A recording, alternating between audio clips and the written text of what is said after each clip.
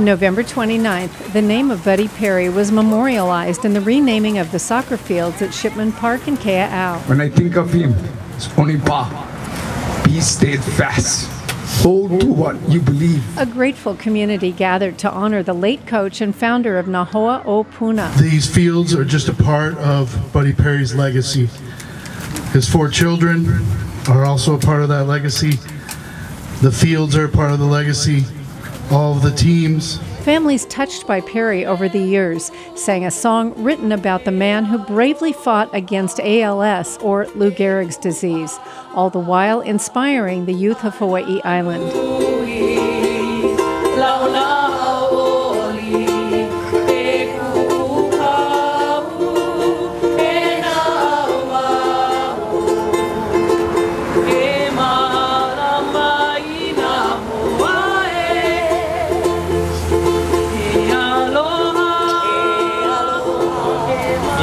It's hard just living with one parent, and as the oldest, I have to step up and take care of my family.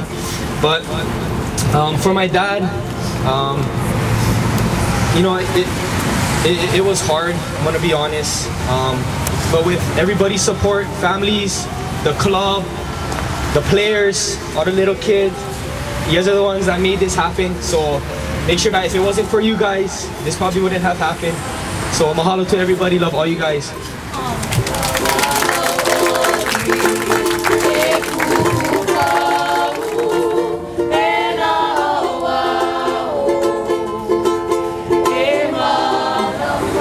This morning when I was driving down from my house, I could see them working on it.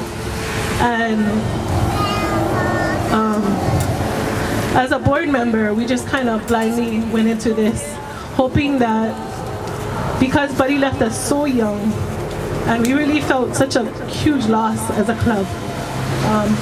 Not having him here yelling at us or telling us when we're doing things wrong, we really had to figure out a way to continue without his presence here.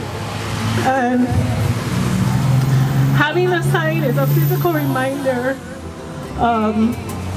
to think about what Buddy would do when we do things for all the players. And because we lost him and we felt such a deep loss, he wasn't just a coach, he was our founder, our director of coaching, he was our friend and our mentor.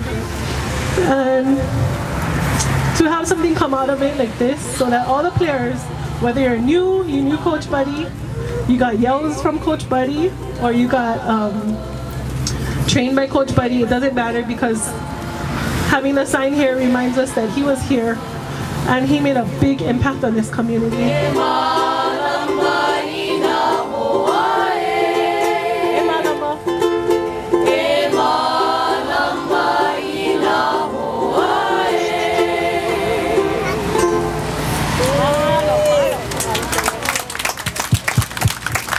Oh, mahalo nui for that beautiful mele.